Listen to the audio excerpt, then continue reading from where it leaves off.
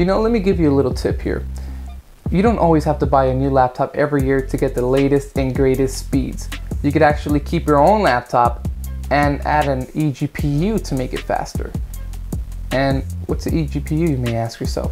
It's an external graphics card that you could basically plug into your computer, and it gives you better speeds than what you currently have. Now, what I got here today is the Razer Core X Chroma edition.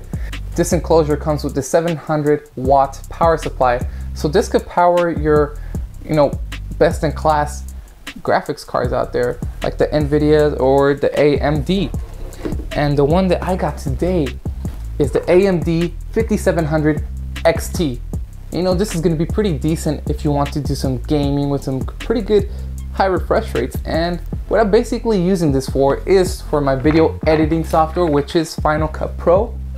And I also got to run this beast of a monitor. If you haven't already checked out my Dream Desk setup, I go more in depth about this monitor and the whole setup here on the desk. So make sure to go click here in the corner. That way you can check out the video. Now, let me get started on the installation and the process on how to connect an eGPU onto your MacBook Pro in this case. Before I get started, make sure to leave a like and subscribe to this channel so I could bring you more tech content.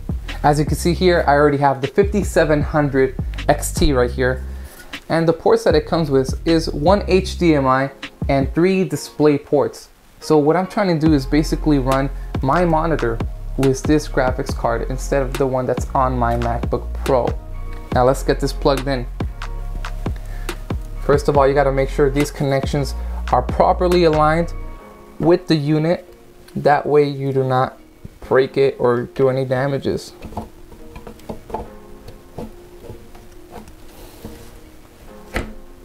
All right.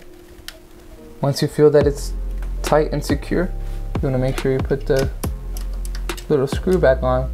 And what I like about this Razer enclosure is that you don't really need any tools for this, because you could tighten up the screws with your fingers. So once that is connected, you got to make sure the power lines are connected properly to the graphics card. And right here, there's only 6. And right here, I have extra ports. Don't worry, just make sure to connect the ones that you have. Over here. And now, we are just going to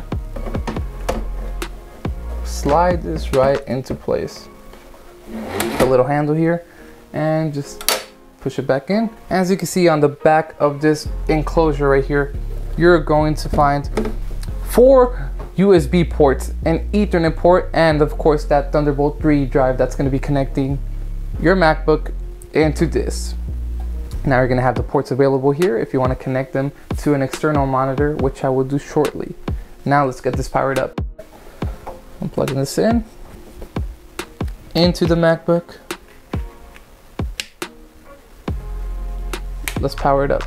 You can already see kind of a little bit of spinning going on. And if you wait a couple seconds, if you click right here on the little tab where it has like a graphics card unit, you're going to find that it says disconnect AMD Radeon RX 5700 XT, which means this is already plugged in. And the thing about an eGPU is that you don't notice the power until you're actually running some very heavy software.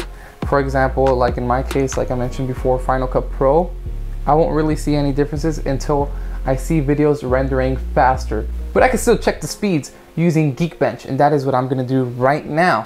You can already see that I have 3 GPUs plugged in. One being the Intel Graphics 630, the Radeon 555X on the MacBook, and of course, the 5700 externally. Okay, so first we're gonna run a quick Geekbench using my 555X inside my MacBook. So I just ran the test and holy moly, this thing is fast or this thing is slow.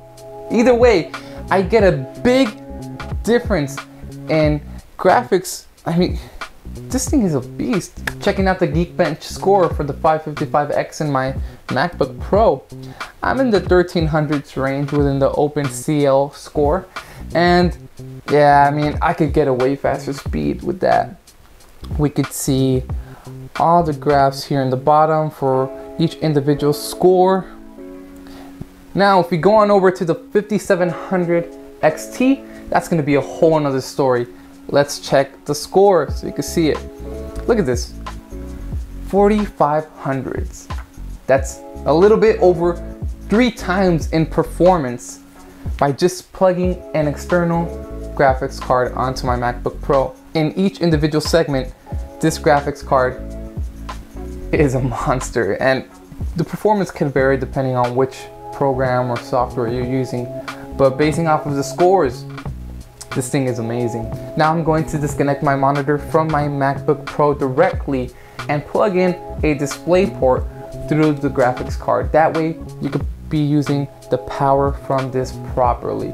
Okay, so now that we have the monitor plugged in directly to the eGPU, we can now close the lid of the MacBook and everything will be powered directly through this. Even the laptop, this is going to be charged using 100 watts of power. So you don't have to worry about charging it or using another cable to plug it into the wall. This could do it all. Now, as you can see right here on the screen, we see 5700 XT graphics. So everything right now is being run by this. Make sure you're tuned into this channel, as I will give you more update videos and actually tips and hacks in order to make your laptop faster and unlock even more features that you didn't even know about. This is Brian signing off, and until next time, peace out.